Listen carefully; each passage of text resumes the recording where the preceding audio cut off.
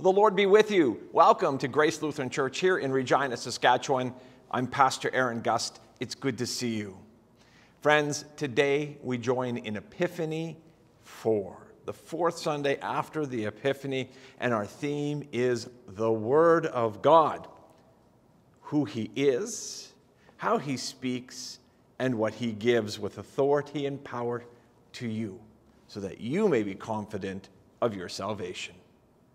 With that, let us turn to the order of service, which will be the prayer and preaching service. If you're at home and you have a Lutheran service book, it's page 260.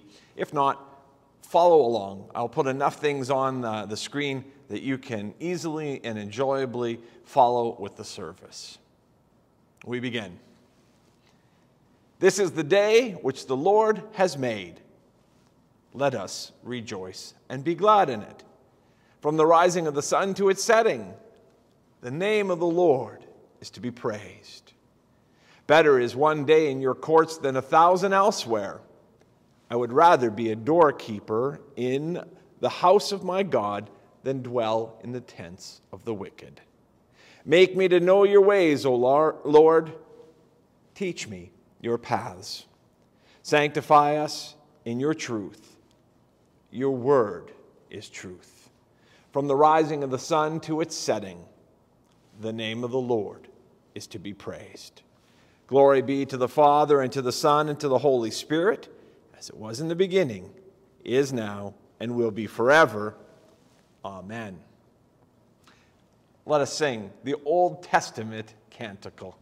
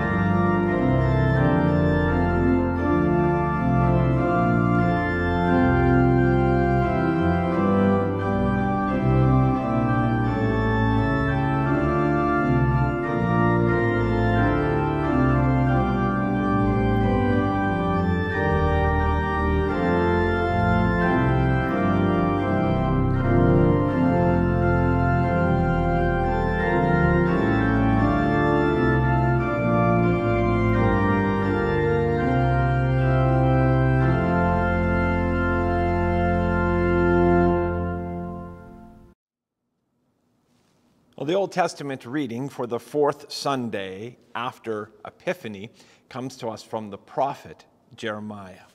This text, along with the gospel text, will serve as a basis of today's sermon. Now, the word of the Lord came to me, saying, Before I formed you in the womb, I knew you, and before you were born, I consecrated you. I appointed you a prophet to the nations. Then I said, Lord God, behold, I do not know how to speak, for I am only a youth.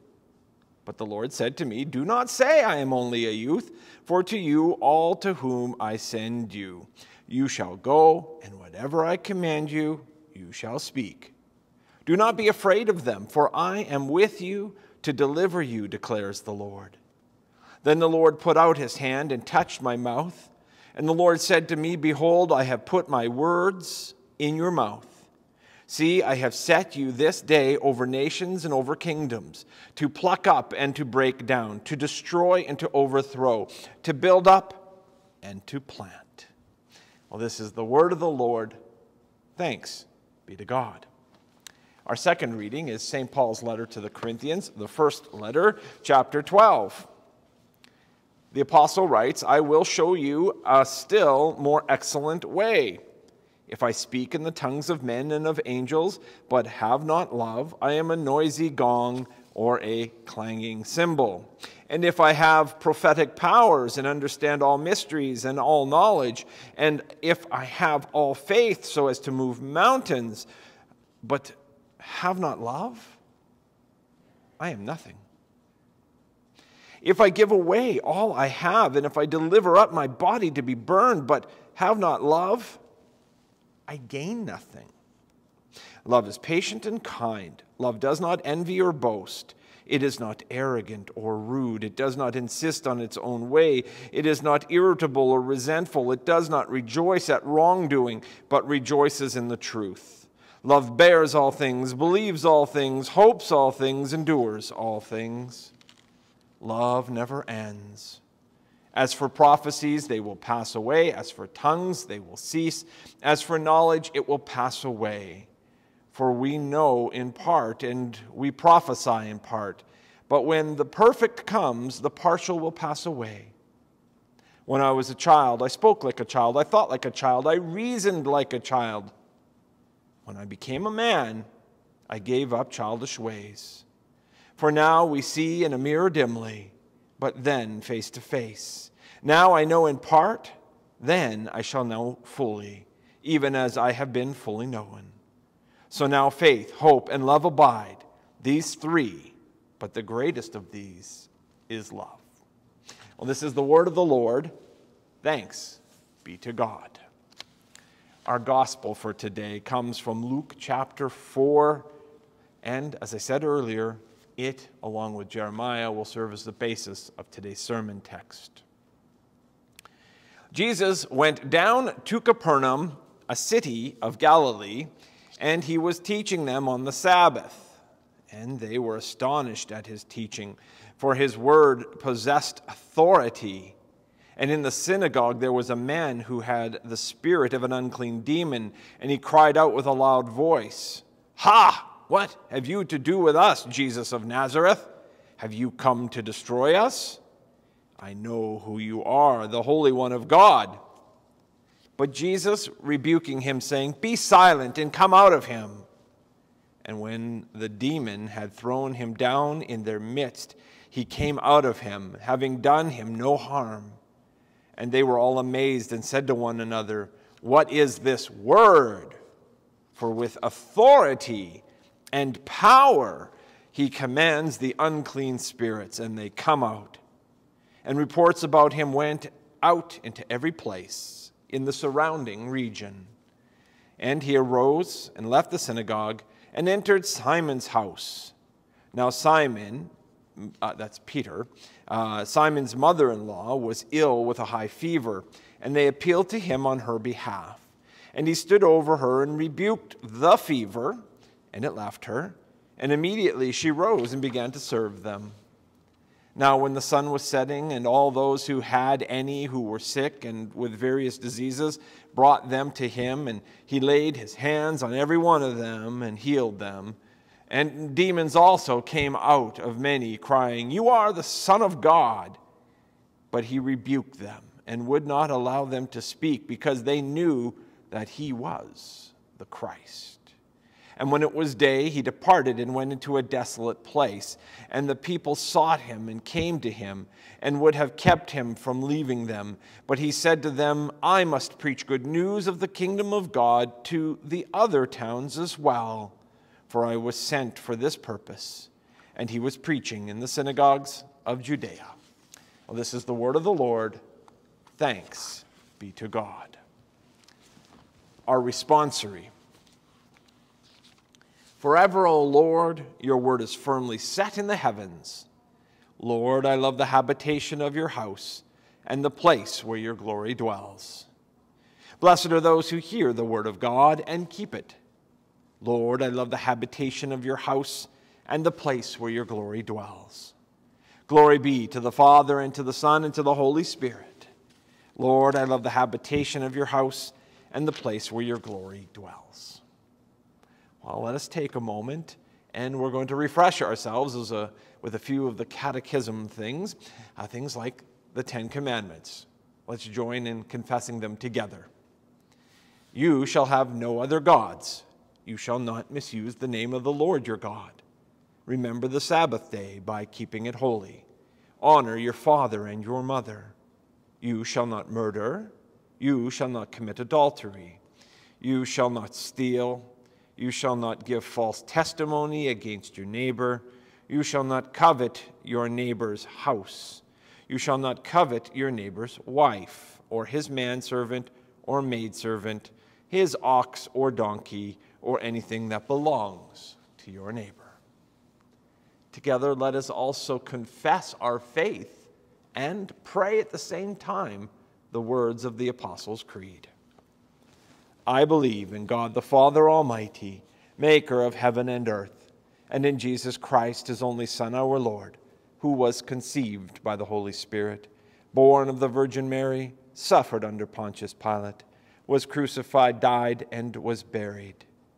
He descended into hell. The third day he rose again from the dead. He ascended into heaven and sits at the right hand of God the Father Almighty. From thence he will come to judge the living and the dead. I believe in the Holy Spirit, the holy Christian Church, the communion of saints, the forgiveness of sins, the resurrection of the body, and the life everlasting. Amen. Lord, remember us in your kingdom and teach us always to pray, Our Father, who art in heaven, hallowed be thy name. Thy kingdom come, thy will be done on earth as it is in heaven. Give us this day our daily bread, and forgive us our trespasses, as we forgive those who trespass against us. And lead us not into temptation, but deliver us from evil. For thine is the kingdom, and the power, and the glory, forever and ever. Amen. Oh, we join now in singing the hymn of the day.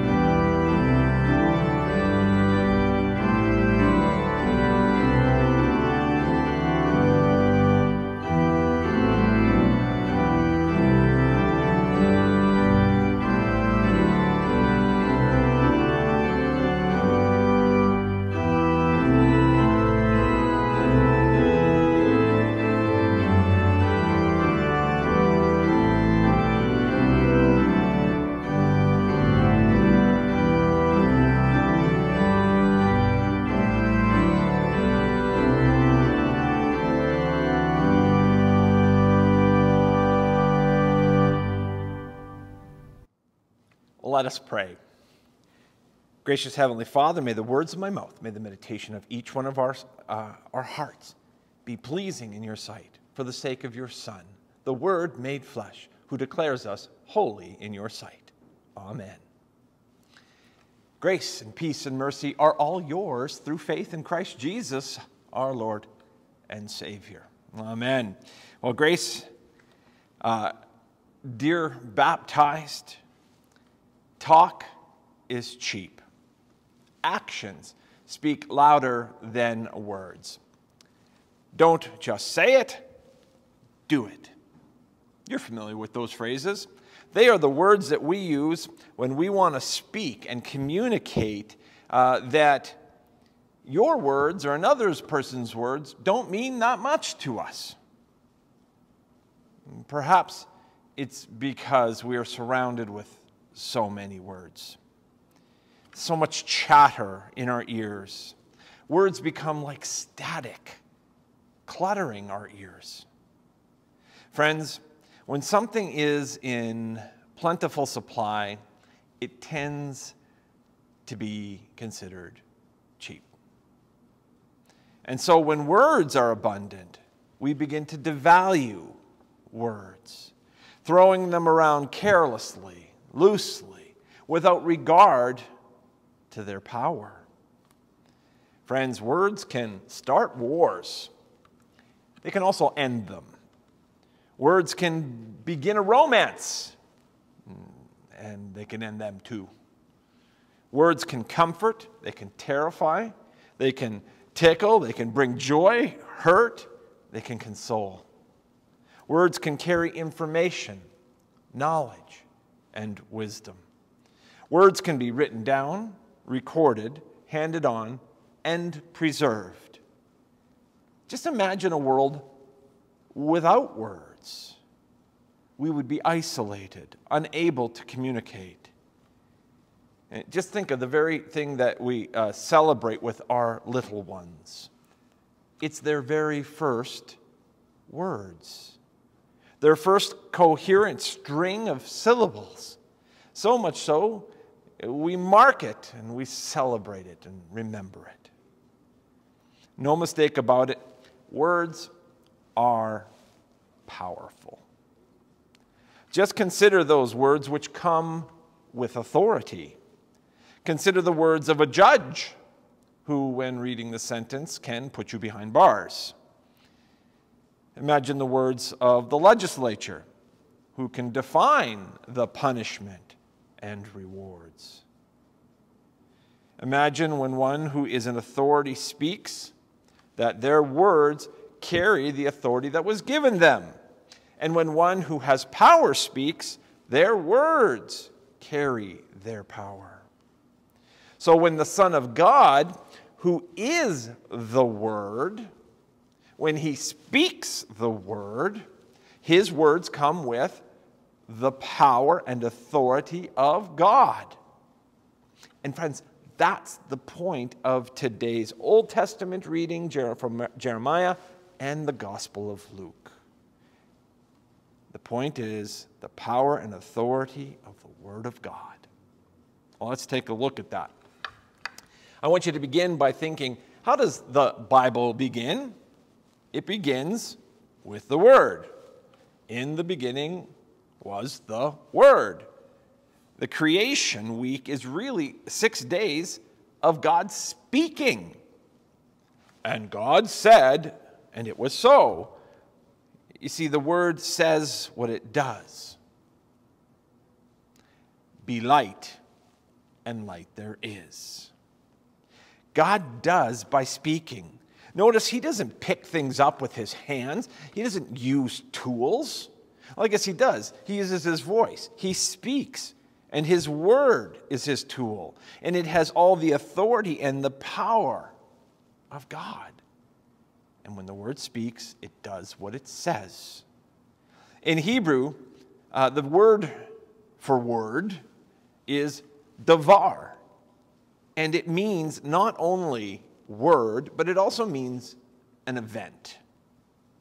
The word is an event. The word happens. The word of God never returns empty or void. It always accomplishes what God intends and purposes with it. So when the prophets of the Old Testament spoke, they weren't speaking idle words. They weren't speaking their opinions. They were speaking the word of God that he had put into their mouths. And in speaking the word, the event happened. Well, now it may have taken a few decades and sometimes even centuries for that word that the prophets spoke to have worked themselves out. But the mouth of the Lord had spoken it, which means it was as good as done, according to his time. In the Old Testament today, God called a reluctant prophet. His name was Jeremiah. Notice, none of the prophets ever volunteer for prophetic duty. God must call the prophet. He doesn't put a job description out there and wait for some applicants to show up. No, the word of the Lord comes to the prophet. The prophet then doesn't come to the word. Jeremiah had been appointed by God to be a prophet before he was born. So much for making a decision here. Remember, it starts off like this. Before I formed you, Jeremiah, it's in Jeremiah here, before I formed you in the womb, I knew you, and before you were born, I consecrated you. I appointed you a prophet to the nations. Jeremiah doesn't have much of a chance here. He doesn't have much of a choice. God said it, and it was so. Not that Jeremiah didn't try his best to get out of doing his prophetic duty. Remember, he says, oh, I'm young, I don't know how to speak. God says, never mind that. Go where I send you, speak what I command you, and do not be afraid of anyone, for I am with you to deliver you. Then the Lord put out his hand, and he touched Jeremiah's mouth. And you say, hey, wait a minute. God doesn't have hands. Friends, whenever you see God in the Old Testament with hands, whenever you see him with human stuff, don't just think God, think Christ. This is Christ, the Word, touching the prophet's lips. You say, but Christ doesn't have hands yet. And I say, friends, do not limit Christ with your clocks or with your calendars. If he wants hands ahead of the time he takes upon flesh, he can do that.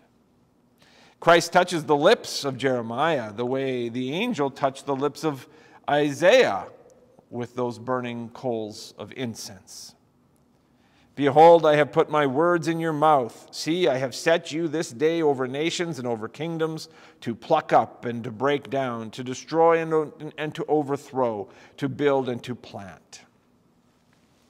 And all of it with nothing but the word. Jeremiah didn't have political power. He didn't have might or clout or connections. He didn't have an army. He had nothing but the word of God, the very word that the Lord put on his lips. But that word also had authority. It had authority and it had the power of God to topple kingdoms, tear down, to restore, to build up, and to plant. Enter Jesus at Capernaum. Jesus is more than a prophet. We're now into the Gospel of Mark. He doesn't simply have the word in his mouth. He is the word in the flesh. And this is the cause of great astonishment. He teaches with the authority of God because he is God. And when a demon decides to disrupt things and distract the hearers, the word of Jesus silences the demon and casts it out on the spot, leaving the possessed man unharmed. Quite a show, no doubt. And the people were all amazed. Not only is his teaching with authority, but his words have power over the demonic realm so that the demons have no choice but to obey. Now, that's pretty exciting, maybe pretty aggressive side of God's word with power and authority, but there's also a tender and a personal side as well. We see that at work as Jesus leaves the synagogue and he heads to Simon Peter's house, which, by the way, on the front steps of that synagogue, I've stood there. It's very cool to see. You can see the house that they're talking about. It would have been only about a quarter of a block away. Jesus heads to Simon Peter's house, and there Peter's mother-in-law is sick with a fever. I guess it's flu season. She's not feeling well. Jesus, please, won't you help her? It seems so trivial after the demon incident. A fever? Well, she'd get over that by herself in a day or so. You know, take 2 Tylenol, drink plenty of fluids, and she'll be better in no time. So why trouble Jesus with something so slight as a little flu bug? Well, she's important to Jesus, precious to him. So he goes to her bedside. And again, he delivers his words. He rebukes the fever the same way he did with the demon. Demons, disease, it's all the same thing. They're both signs of the fall of mankind. It's what Jesus has come to fix. It's what Jesus has come to die for. He rebukes her fever, and immediately it leaves her, just as the demon left the poor man at the synagogue. All because Jesus said so. The word does what it says, filled with authority and power. Well, you can imagine what happened when the word got out about the word of Jesus. The whole town came with their diseased and demonized. It looked like an emergency room on a Saturday night. And that day, Jesus healed everyone who was sick and rebuked every demon. Finally, though, it was the next morning. He slipped away for some alone time in a solitary place. And the people clamored after him for more and would have kept coming until every sick and demonized person in the world would have been fixed. But Jesus needed to leave town. He pressed on to go somewhere else. He says, I must preach the good news of the kingdom of God to the other towns as well, for I was sent for this purpose. Friends, Jesus was sent to preach the news, the good news, the word. He wasn't sent to heal people one by one, as nice as that was for Simon Peter's mother-in-law. He wasn't sent to cast out each and every demon, as impressive as that was in the synagogue. He wasn't sent to deal with every cold and every flu and every cancer and every clogged artery on a case-by-case basis. As much as we would think that would be the best solution, the best way to operate. No, the reason Jesus was sent by the Father wasn't to fix the world, but to redeem it. Not to right all the world's wrongs, but to die for the wrongs of this world. Not to heal people one at a time, but to take away the sin of the world by taking it into himself, all of it, and dying on a cross with it to defeat it. He also did not come to defeat every demon one by one, but to beat the devil at his own game by becoming our sin, diving into our death, disarming the law, and rising from the dead victorious. There, friends, there is the marvel and the mystery. The one who is the Word and who spoke the Word with power and authority came to be silenced in death so that the kingdom of God could come with power. That his Word could come with power and authority also to you. The very same Word that silenced the demons and raised old ladies from their sick beds, yes, that very Word, ponder that, that Word comes now to you. I forgive you all your sins.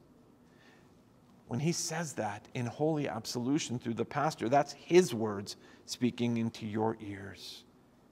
When you can be in the house of the Lord and gathered with the communion of the saints, and you hear the words, "This is my body given for you, my blood shed for you for the forgiveness of all your sins," that is Jesus' words into your ears. Dear friends, that same Word with the same power and authority comes to you even today, hearing the Word of God preached into your ears. Preached with the forgiving Word to heal you, to restore you, and to raise you up from being dead to sin to being alive in Christ. Remember, the Word of God does what it says. The Word is the event itself. You, through faith in Christ Jesus, are sinful no more. You are forgiven. You are cleansed. The demons are all silenced, and death has no sway. The law cannot accuse you. Friends, all of this is because Jesus says so. And Jesus is the Word with all authority and all power. In his holy name, amen. Oh, may the peace which surpasses all human understanding guard and keep our hearts and minds in Christ Jesus our Lord. Amen. Well, let us pray. In peace, let us pray to the Lord. Lord, have mercy. For the gift of divine peace and of pardon, with all our heart and with all our mind, let us pray to the Lord. Lord, have mercy. For the holy Christian church, here and scattered throughout the world, for our brothers and sisters in Bulamuti, Uganda, and for the proclamation of the gospel and the calling of all to faith, let us pray to the Lord. Lord, have mercy. For this nation, for our cities and communities, for our common welfare of us all, let us pray to the Lord. Lord, have mercy. For seasonable weather and for the fruitfulness of the earth, let us pray to the Lord. Lord, have mercy. For those who labor, for those whose work is difficult or danger, and for all who must travel, let us pray to the Lord. Lord, have mercy.